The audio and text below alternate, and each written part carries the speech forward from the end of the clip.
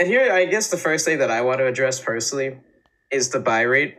That's like a lot of that's like a lot of WrestleMania 19. Whenever people point to why WrestleMania 19 is not on par with some other great WrestleManias, they look at the buy rate. That's usually one of the first things brought up. I mean, WrestleMania 27 did 1.59 million buys, and yeah, that was on the height of or the back of Rock's return and whatever.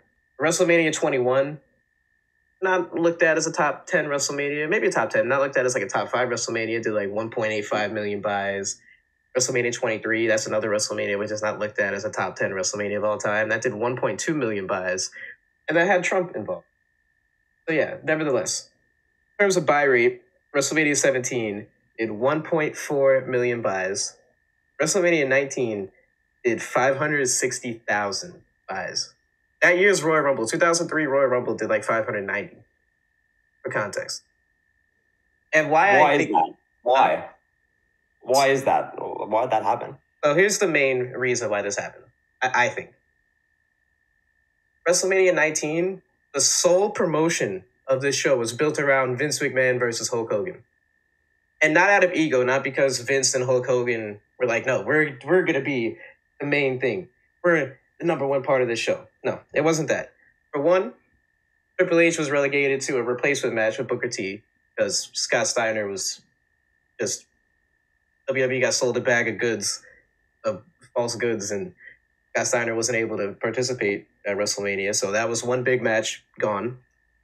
Stone Cold was literally walked out of WWE like 7 months prior, so they didn't even know if he was actually going to wrestle The Rock.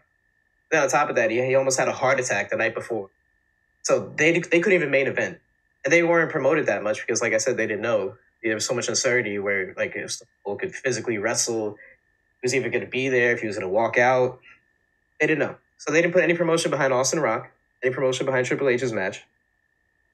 There was no promotion behind Kurt Angle and Brock because Kurt Angle had a broken neck. And Kurt Angle, he almost dropped the belt the week prior on SmackDown to Chris Benoit. And Brock was going to wrestle Chris Benoit in like a replacement match, and Kurt Angle was going to have neck surgery. So by default, they had to promote Vince and Hogan because that was the only match where both guys were able to be there every week to build up the show. And people were looking at this like, we don't care about Vince and Hogan. Like, why is Vince and Hogan getting all the promotion? Like, we don't give a shit. Like, it was just looked at like this WrestleMania was looked at like, I don't need to see it. It's skippable. You know, so it was like, it was one of those things where the day of, it was like, wow. After watching it, the people that watched it were like, wow, this is a great show. And then the years and the months and following the show, it became one of the greatest WrestleManias of all time because it was better than most people expected. Got it. And on top of that, Undertaker was teaming with your boy Nathan Jones to wrestle A-Train and Big Show. So Undertaker didn't even have a big match either on this show. That's a great point. That's a great, yeah, 100%. And I think the builds for these shows, as you allude to, they're very different. I look at WrestleMania 17 by comparison, Kevin. They were in one of the hottest stretches of pay-per-views ever. The 2001 Royal Rumble, many people view that as the greatest Rumble event ever.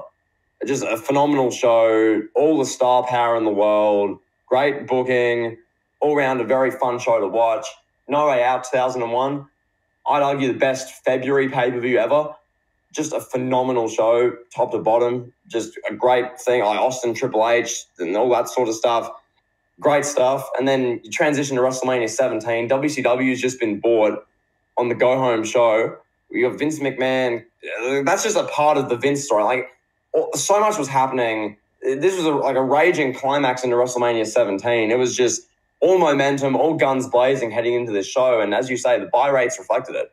This one, the official number on Wikipedia and generally was 1.04 million buys, which comparatively to WrestleMania 19 and their 560,000 North American buys, which I think that number would have been a bit more when you factor in international. It's probably around 700,000, but comparatively, it is a big difference. But the momentum between the two shows is going in with the build is hard to compare. It's night and day.